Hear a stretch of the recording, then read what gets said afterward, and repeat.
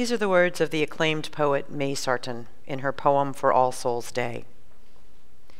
Did someone say there would be an end, oh, an end to love and mourning? What has been once so interwoven cannot be unraveled, nor the gift ungiven.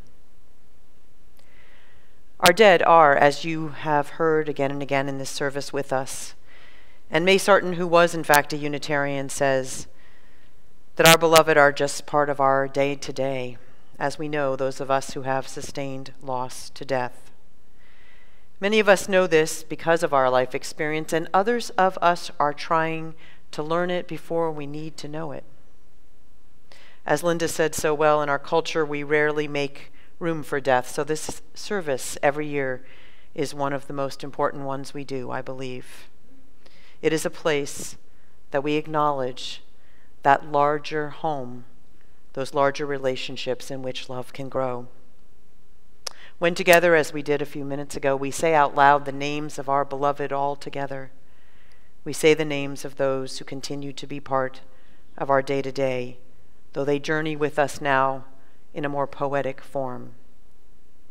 Poetry is something that speaks to us in ways that we cannot speak with just simple words or rational concepts. Its images offer us truths that lie between the words and in the crevices, and our embrace of death is like that, for sorrow carves its presence through absence. May Sarton again. Now the dead move through all of us, still glowing.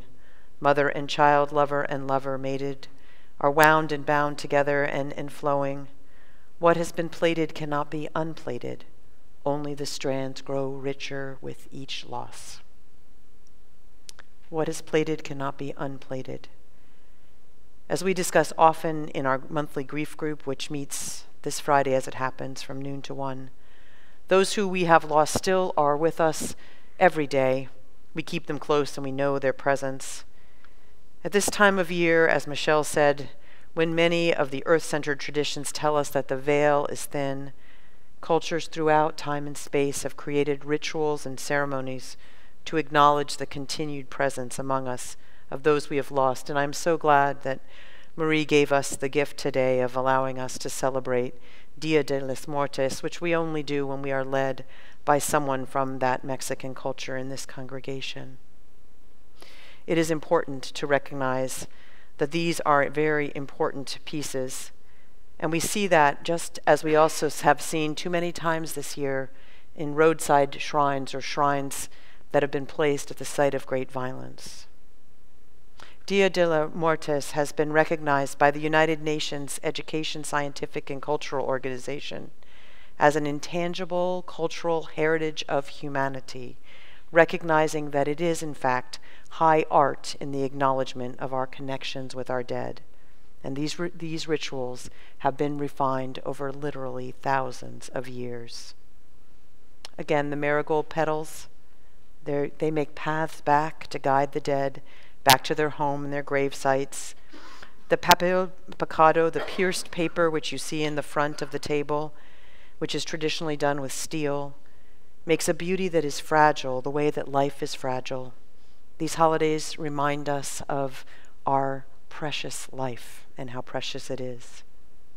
The skulls remind us that we are all skeletons, as one observer said. To mourn, these festivals say, is an error. If we only mourn, it misses the marks, because we also need to celebrate the richness of our connection with those who have gone before but are still with us, and that is part.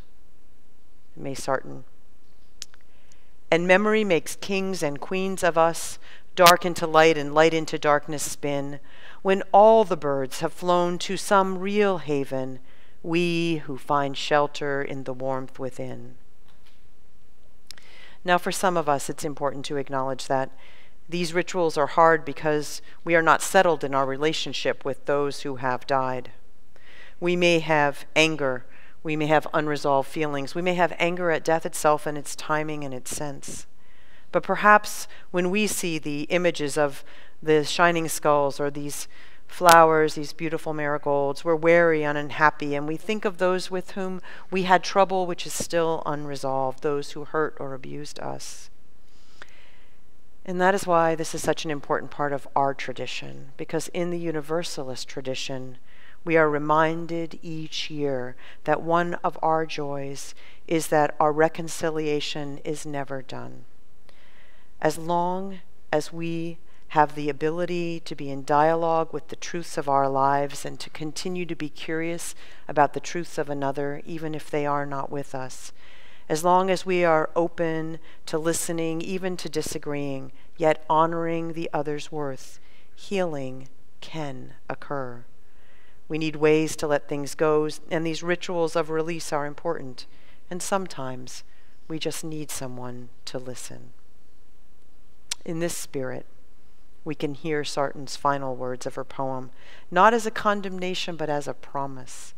We can see that our continued dialogue with that which has been our delight will lead us to the place where we can celebrate the complex emotions these rituals bring. We can be those that help our neighbors, our children, our friends, our families move through death with curiosity rather than fear, with grace and skill rather than avoidance and wariness. So we end with May Sartre's words. May we make them so. Listen and feel new cherished, new forgiven, as the lost human voices speak through us and blend with our complex love, our mourning without end.